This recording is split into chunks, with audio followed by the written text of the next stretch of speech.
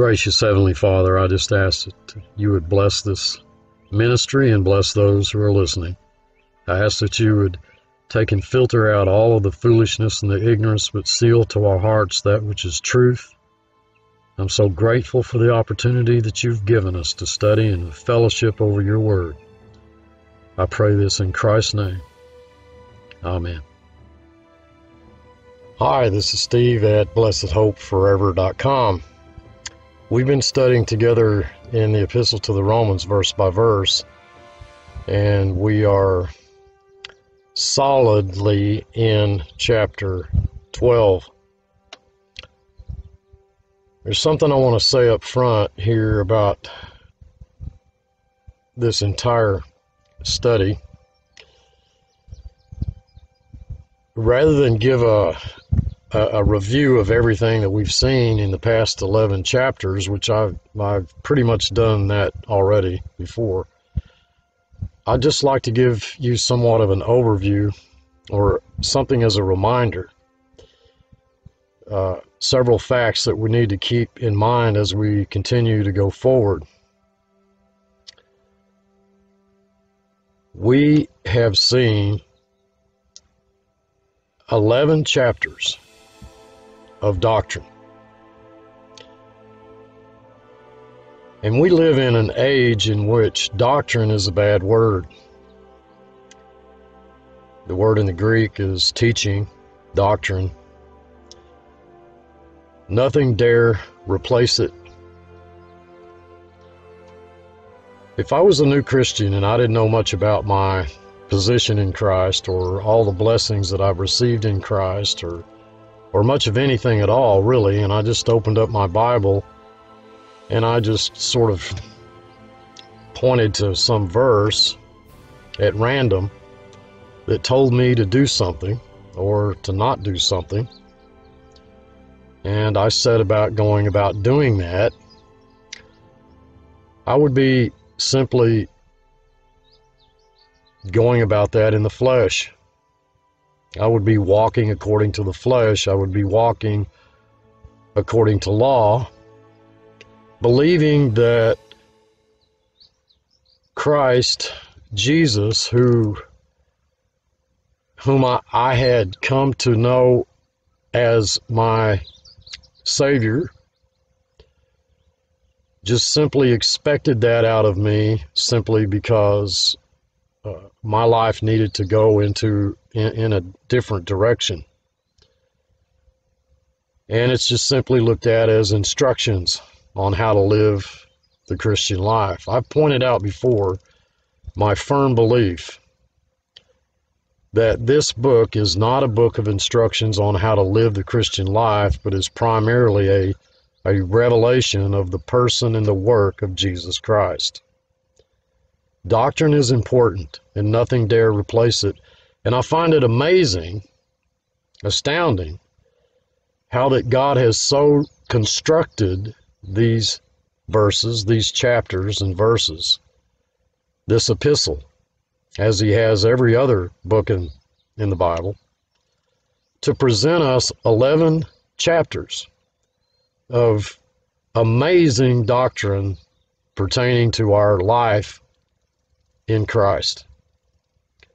What all that God has done for us, the tremendous amount of blessings that he's given us, that he's bestowed upon us, just to name a few, that we've been made the righteousness of God in Christ, that we stand before him without spot. And so I'd like to get your attention on the fact.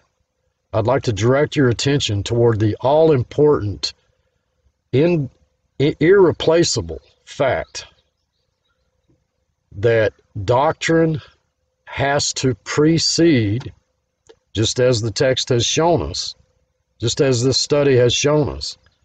Doctrine has to precede, must precede service. That our faith is built upon all that has gone before. There was a reason why we had 11 chapters, and that's a lot, of precious doctrine whereby we would become partakers of the divine nature through these precious promises. Now, just to use a simple illustration, I want you to look at this chart that I'm going to put on the screen. I've divided this into two categories, physical and spiritual, and I've titled it Positive Reinforcement. If we look at the physical aspect of our lives, we can see that in the physical realm, Dad loves me, he cares, provides, and protects me, and he does that unconditionally.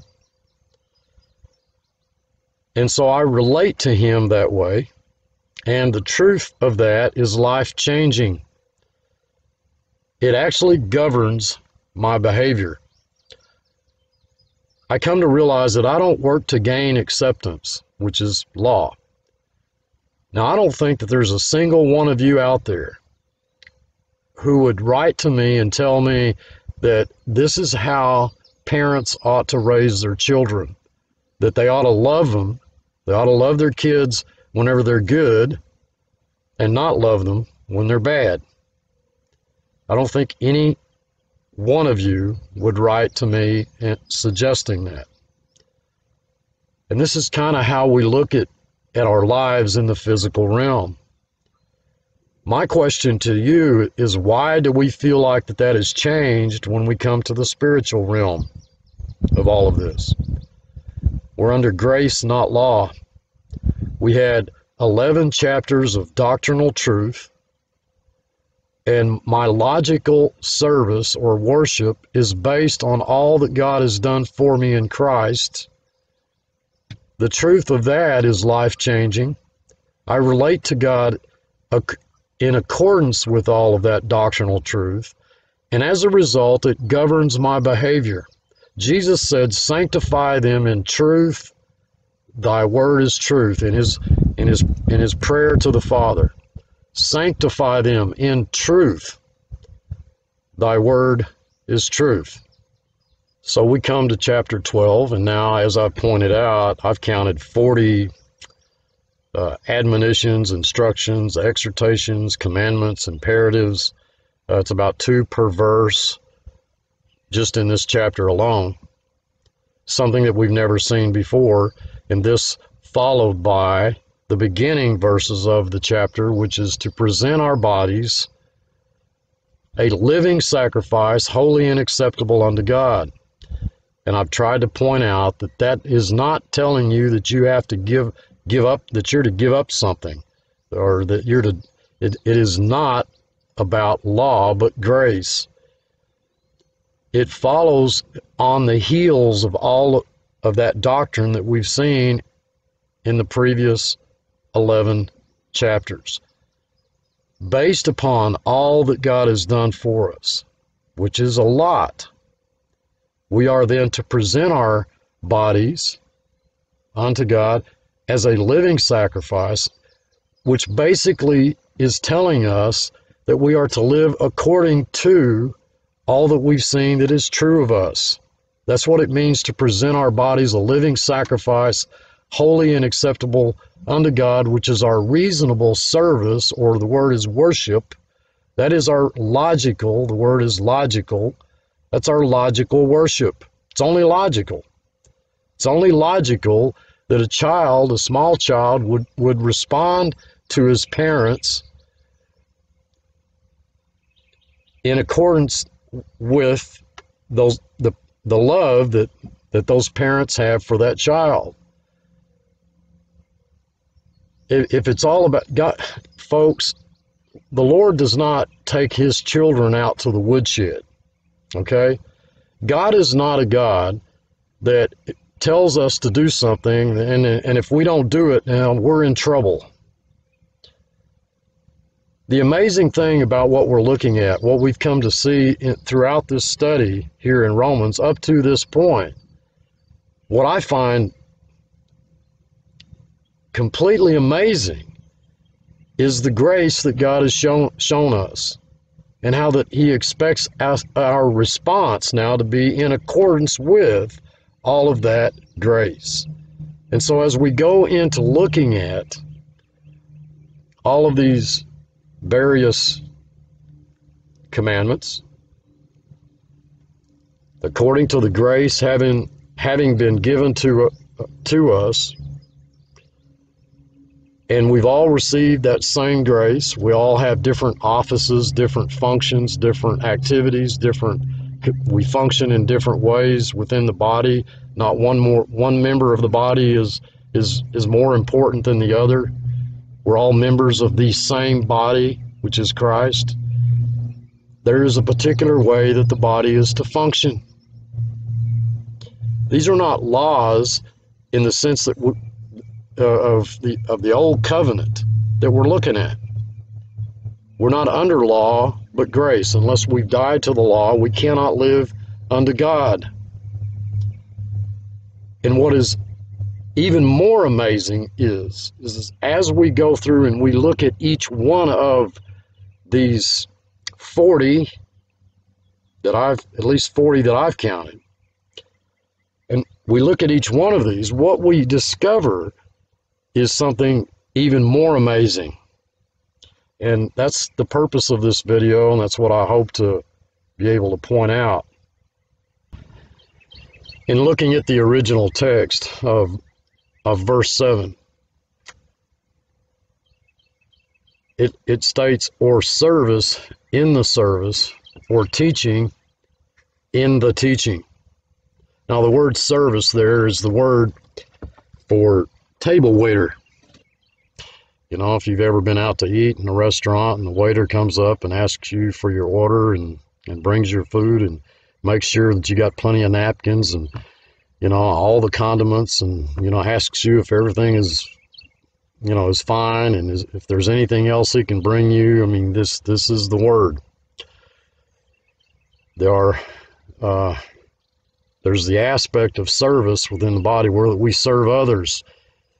We are literally a table servant, and we were just told not to think more highly of ourselves than we ought to, which is, I remind you that's quite interesting that the Holy Spirit would say that, choose to place that instruction there right up front, given all that we've been blessed with in Christ, the previous 11 chapters, all the enormous amount of doctrine that pertains to grace and where we stand in our relationship with God through Christ, where that He has nothing against us, that He loves us with an everlasting love, that He will never leave us nor forsake us.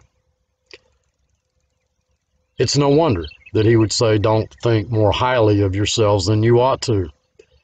And He goes into the subject of serving, which is serving others, a table waiter.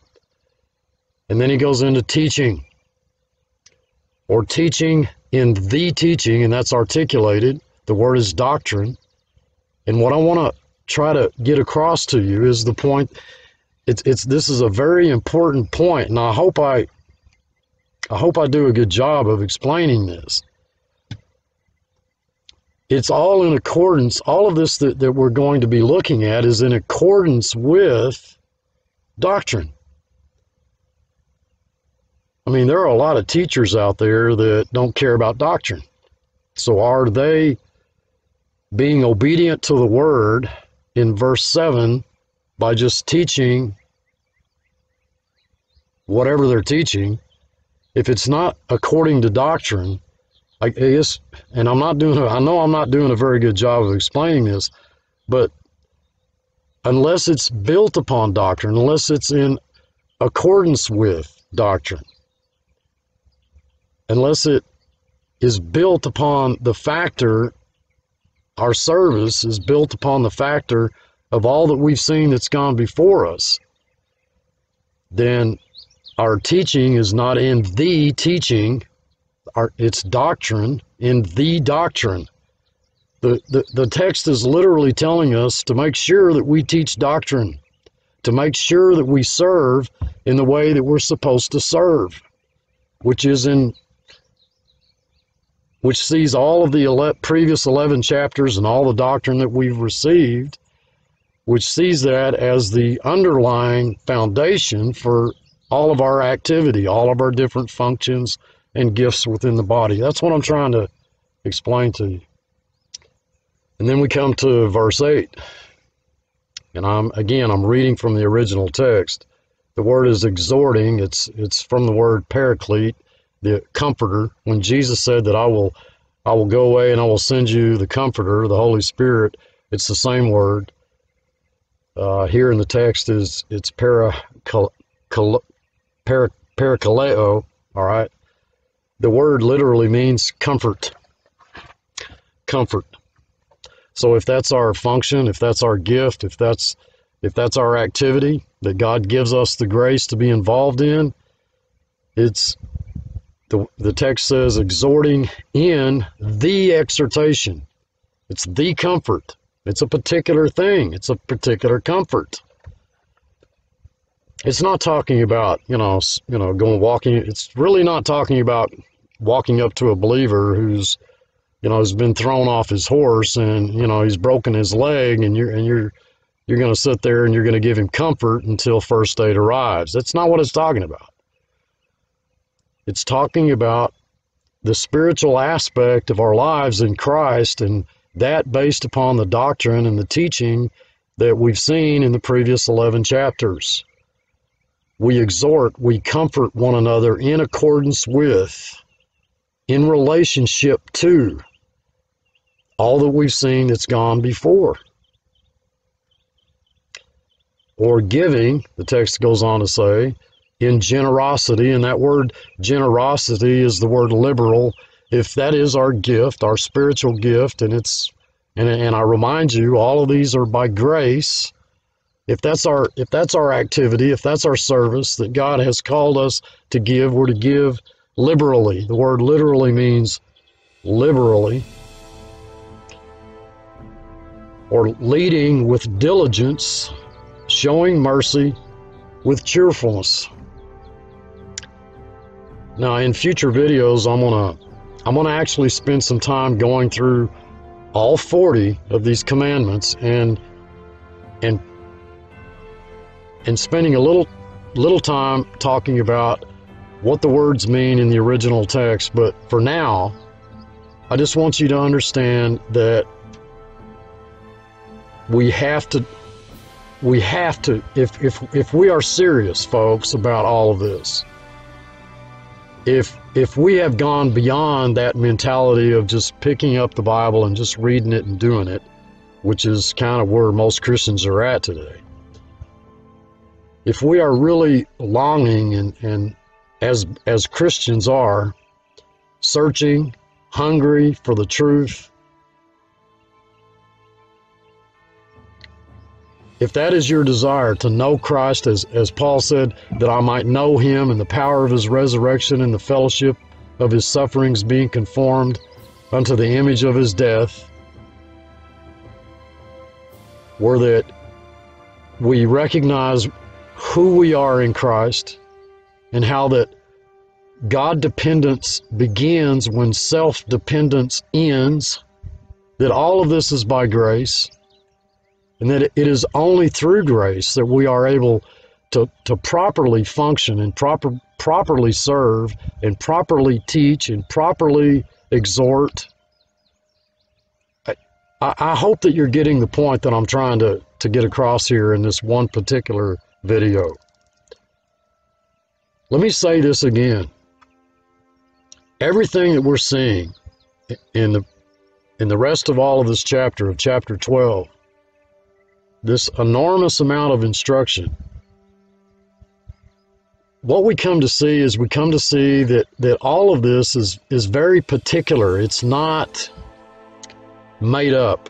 It's not something that's just the invention of our imagination. It is all based upon what we have been told, what we have been shown, all of the instructions that we've been given concerning how we are to present our bodies as living sacrifices, holy and acceptable unto God. It's an amazing chapter, folks. It really is. And I just want to say that on a personal note that I really truly do appreciate all of you who have continued to study with us here through this epistle, this marvelous epistle. I read all of your comments on YouTube. I try to answer all your emails. I know we don't have a large following on these videos, but that's not my concern. My concern and my blessing is that it is helping people better understand their position in Christ. Look, I love you all, I truly do. Until next time, thanks for watching.